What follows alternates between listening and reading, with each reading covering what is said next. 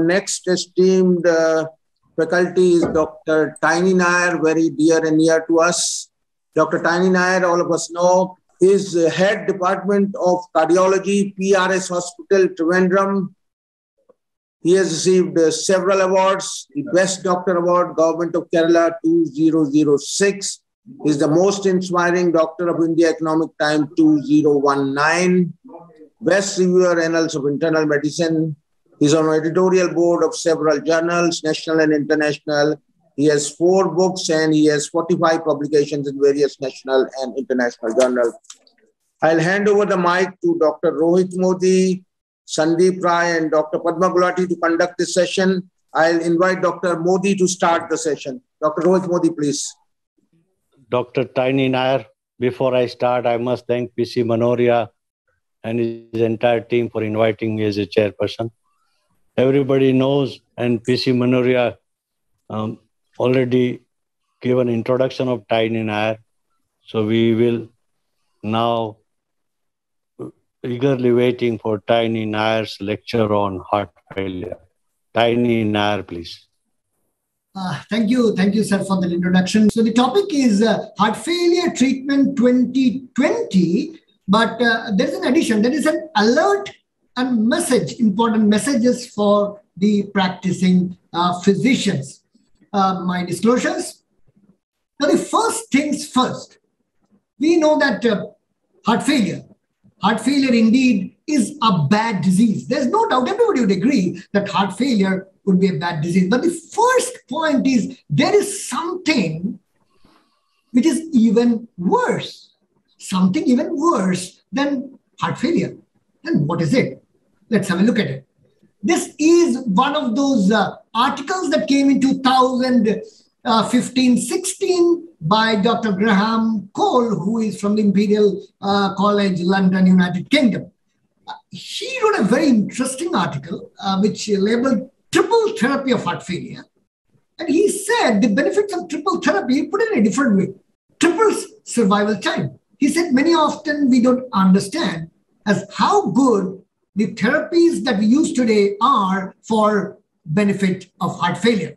And the graph looks very interesting, where he showed that if you take, for example, the baseline, straight line there at 1 year, and add up ACE inhibitors, for example, so you move up there, right? You add up beta blockers, you go further, and you add up aldosterone antagonists, and you go there. So basically, if you are prescribing ACE inhibitors, beta blockers, and aldosterone antagonists to your patient, you kind of triple their survival time, their lifespan, which indeed is a very, very interesting way of putting how beneficial these drugs are. Now, for a moment, let us hold on there and look at our own data. This is data from Trivandrum Heart Failure Registry. We were all part of it, which was headed, conceptualized, and run by Dr. Harikrishnan from Sri Chitra Institute. We were very happy because in 2015, it got published in the American Heart Journal. Subsequently, we saw it coming out in the European Heart Journal. We got it published in Indian Heart Journal, the International Journal of Cardiology, and the Journal of Cardiac Failure. We learned a lot from this data of 1,250 patients in Trivandrum Heart Failure Registry. But most importantly is this. Yes, that is what we said. Heart failure is a bad disease with a 50% mortality at 5 years in the Indian population. In our population, 50% mortality at 5 years. But hold on, there's something even more interesting, and this is this. If we look at the data, this is a 100-day follow-up post-discharge of our patients of Trivandrum Heart Failure Registry. And on the x-axis, on the y-axis, we have the cumulative mortality. Okay, very hard endpoint. So we see that the outcomes are bad, the blue line. But when we take out patients who had been prescribed guideline-directed medical therapy, GDMT, okay, meaning ACE inhibitors, beta blockers, and aldosterone antagonists, their outcome was good.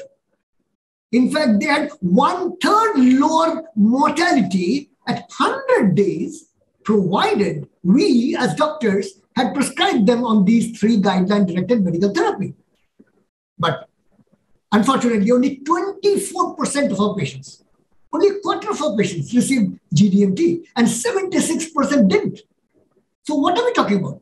GDMT at that point of time 2015 meant only ACE inhibitors, beta blockers, and aldosterone antagonists. So when we looked at the factors associated with the 5-year mortality in our patient data, Trivandrum heart failure registry, the good point, we found that age is a driver of mortality. Hazard ratio 1.22, class 2, class 3, class 4, 2.3, 3.2. But if you look at the negative drivers, protective ones, you prescribe a beta blocker at discharge and you get a hazard ratio of 0.55, which means you're reducing your patient risk by 45% mortality risk at 5 years if you just prescribe a beta blocker to your patient. Now, for a moment, look at it in a different way so that you would understand what we are talking about. This is the data, again, came from Imperial College London, which looked at the mortality risk of deferring optimal medical treatment in heart failure. So deferring optimal medical treatment in heart failure. Why are we talking about that? Look at that data. If you say 1 year survival, say mortality figure is 10%, let's say 1 year in the data. Now, if you defer adding an aldosterone antagonist, look at that. You add up a 3% additional burden of mortality. If you defer writing a beta blocker in that green, you add up 4.8% mortality. You add up deferring ACE inhibitors, you defer ACE inhibitors in your patient, you add up another 4.4%. Hold on, so what are we talking about? This is the first concept, that if we are talking about the disease of heart failure, it is bad, right? So disease mortality is there. But today, if we look at the physician inertia, if we don't prescribe guideline-directed medical therapy of aldosterone antagonists, ACE inhibitors, beta blockers, it is huge. In fact, today, for the first time, we see that physician inertia, because we have very good drugs, is much more than disease mortality. So I think that is the first concept, that physician inertia today is worse than heart failure itself. Because today we have very good drugs, but unless we write it for our patients, they will not benefit. So message one for the physicians: heart failure is a bad disease, but physician inertia is worse. Now, subsequently, we got DAPA-HF trial, which showed that dapagliflozin reduced heart failure, death and worsening heart failure by 26%. Emperor showed empagliflozin reducing heart failure, hospitalization, cardiovascular death by 25%. Paradigm showing, step there. Yeah, Paradigm showing that ARNI reducing relative risk by 20%. Not just that, understand that these drugs make patients feel good. For example, DAPA-HF, patients felt better. KCCQ score significantly increased. Emperor reduced, patients felt better. Paradigm, patients felt better. So these drugs, understand, not just make the patient feel better, they also improve outcome. So whether your patient feels good or bad, whether your patient feels fine, they need these drugs because they improve outcome. And that is extremely important to understand. That is why when we talk about heart failure drug treatment, the fantastic four, meaning today, beta blockers, SGLT inhibitors, ARNI and MRA, they individually improve survival and reduce heart failure hospitalization. If they do that, it is our job, our responsibility to write it to every eligible patient we see sitting in front of us. The patient might say, I'm feeling better, but we should say, you should take this drug because in the long run, you would do better. So the best time is, yes, pre-discharge, right? So we should write these drugs pre-discharge, whatever series you do, whichever you drug first and second. If you can put your patient on all 4 drugs pre-discharge, you do extremely good to him and you get a good outcome. Now the problem is here.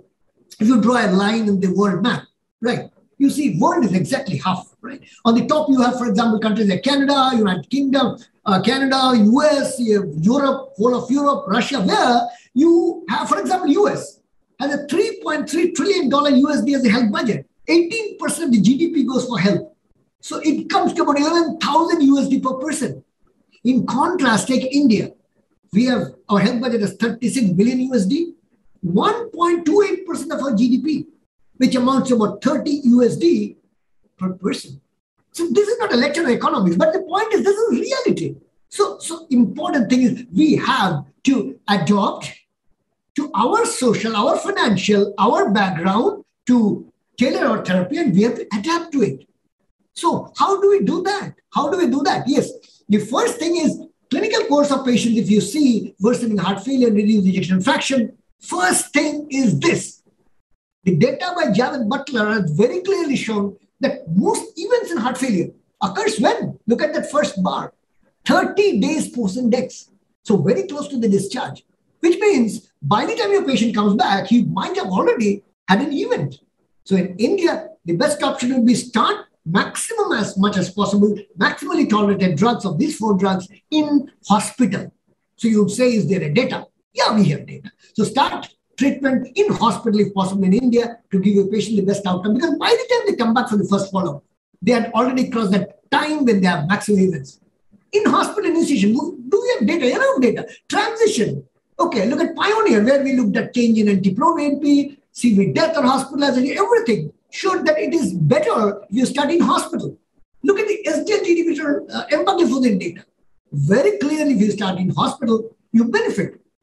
So this is more important in India. Because in India, cost of hospitalization is not as high as the West. So you keep your patient for 2 more days in the ward and make sure that if he tolerates, put him on SGLT inhibitors, ARNI, beta blockers, as far as possible, so that you do him better. All the 4 drugs need to go in if possible. Okay. Now, if you miss the bus, okay, suppose you say, I could not start my patient in the hospital. Next, start it. But we might actually forget to start it because by the time the patient comes, he or she says, doctor, I'm feeling better.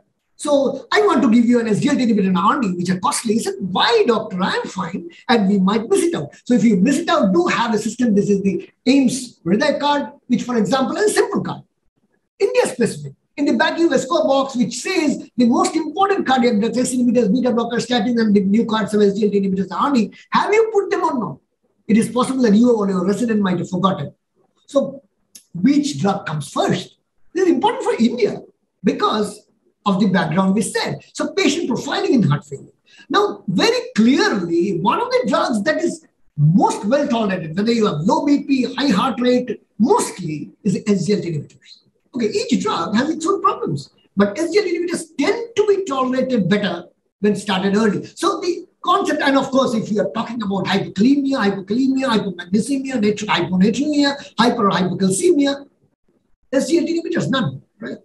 So one concept is that the conventional sequence of studying heart failure drugs were ACE inhibitors, beta blockers, MRAs, that sequence, which we have gradually tightened up. And today we are talking about pre-hospital. Can we start a rapid sequencing? We'll start with a beta blocker and an SGLT inhibitor because they are tolerated the best.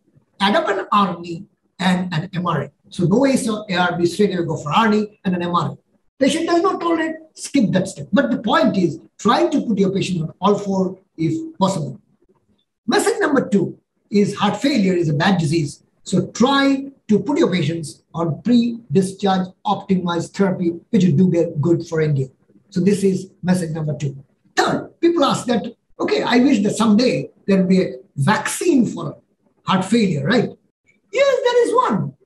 Not heart failure vaccine, but influenza vaccine. And we often forget about it. Influenza vaccine very clearly showed that from 2003 to 2008, as the vaccination increased, cardiovascular event rate significantly came down.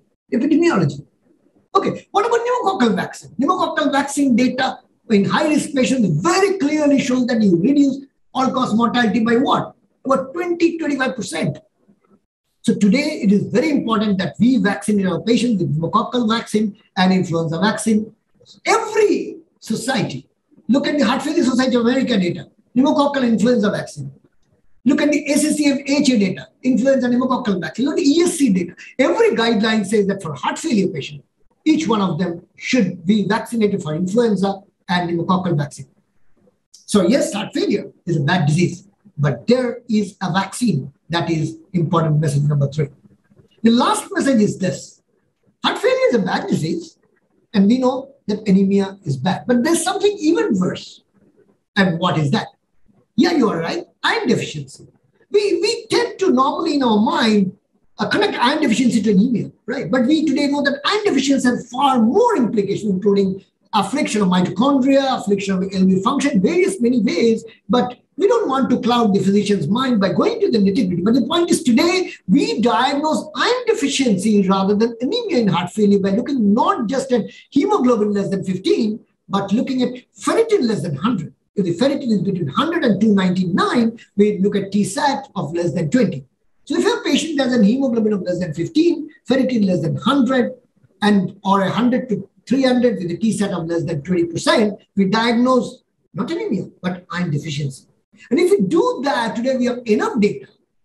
For example, this is the confirmed HF data that on giving IV iron, patients start feeling better. That red line is FCM and the blue is placebo. Very clearly, patients start feeling better when they get IV iron. What about hard endpoints? We don't have data on mortality, but we see that, for example, hospitalization rates have dropped in this particular trial when we gave them IV iron to correct iron deficiency. Okay, and this is the all collected data that came in ACC about IV iron, and very clearly, if you look at heart failure hospitalization, it has come down. Hazard ratio 0.69. What about all-cause mortality? What about cardiovascular mortality? Well, there's a tendency for it to be on the left of the line, but statistically not significant. So last message, number 4 for the physician in heart failure treatment. Heart failure is a bad disease. Anemia is indeed bad. But remember that iron deficiency is worse. And don't forget to treat iron deficiency. So at the end of all this, where are we? There are a couple of important messages in heart failure treatment that you need to remember. Let us recapitulate what we said. Number 1, physician inertia today is worse than heart failure itself. Heart failure is a bad disease. But today we have excellent drugs available to us. SGLT inhibitors, ARNI, MRA, beta blockers. And we need to see, are we missing one of them on our patient? If the patient tolerates, for sure. Right. So physician inertia needs to be avoided. Second, adopt and adapt heart failure therapy for your individual patients in India, depending on your availability, depending on your capability, depending on your system. Right. Third, in hospital, early institution of disease-modifying therapy is possible in India. And that perhaps, to my mind, is the cheapest and most suitable way, sustainable way of doing it in India. Keep your patient for 2 more extra days. See that, does it tolerate an SGLT inhibitor? Does it tolerate a small dose of ARNI? If possible, do that.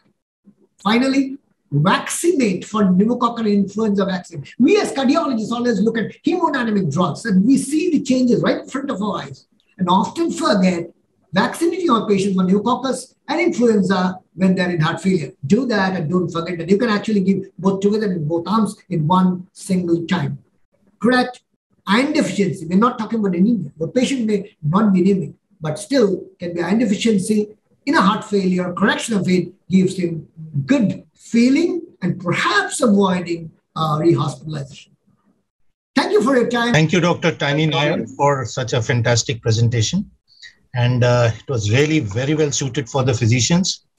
Do we have time to just ask one question if there's nothing in the chat box?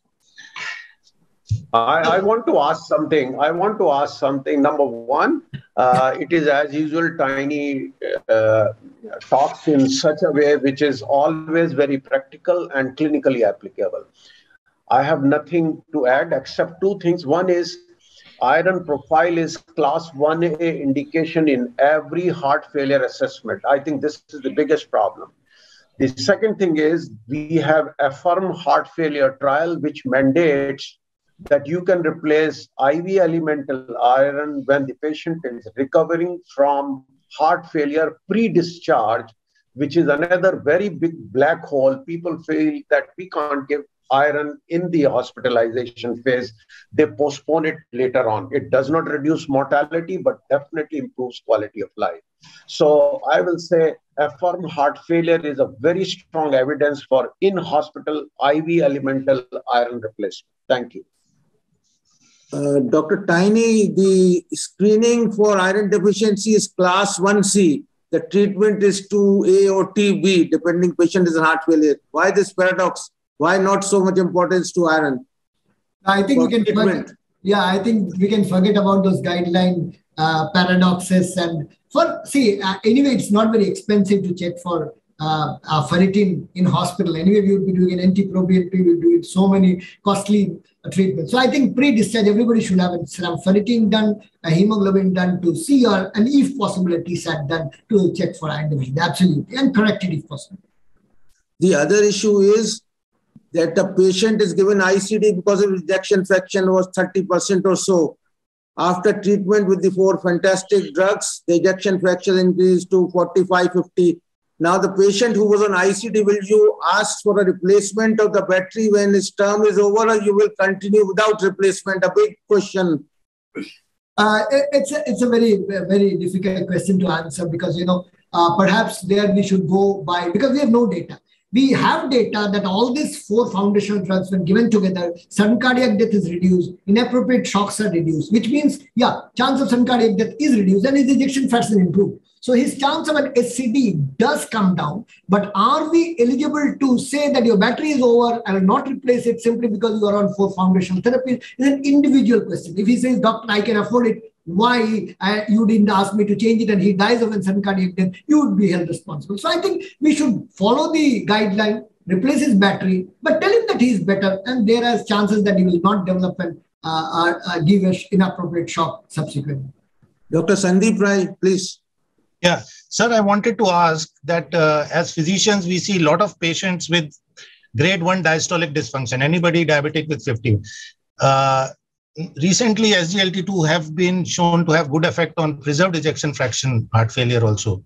So do you think most of these patients should be on SGLT2? And I think... I think the first perception that people feel that diastolic dysfunction by echo equals HFpEF, which is not. HFpEF is different, diastolic function is different. See, I might go to the lab tomorrow, get an echo done, which might show diastolic dysfunction. My A wave may be larger than the E wave and the diastolic dysfunction. Does it change anything? Not at all, right? So diastolic dysfunction by echo in an absolutely healthy person does not warrant any drug at all. We see it's so commonly in the echo. We might have to find out, is he ischemic? Is he getting more fibrous in this thing? What is the reason? Okay, that's different.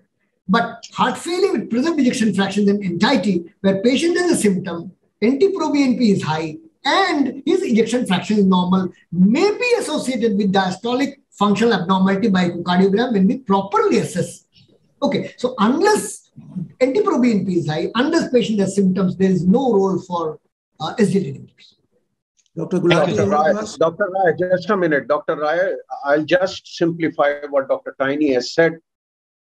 The basic is heart failure. If you don't have heart failure, there's nothing like diastolic dysfunction to be treated with SGLT2.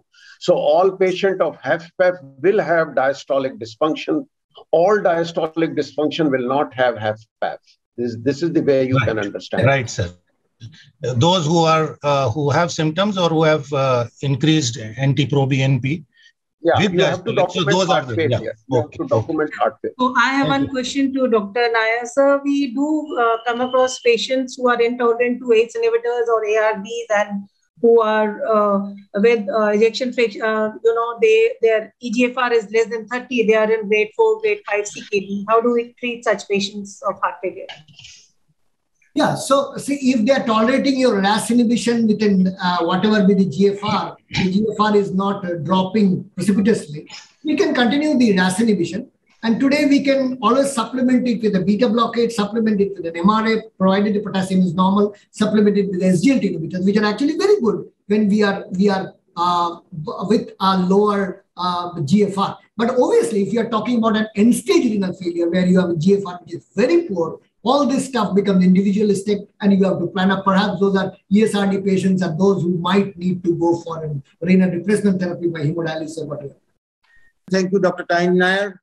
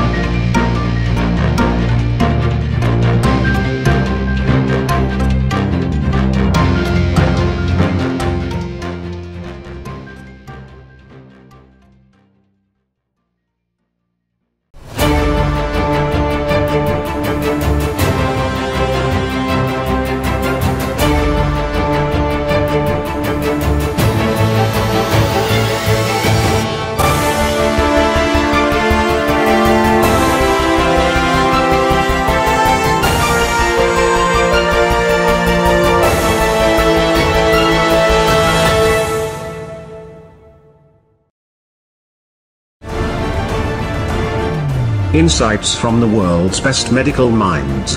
You are watching TheRightDoctors.com.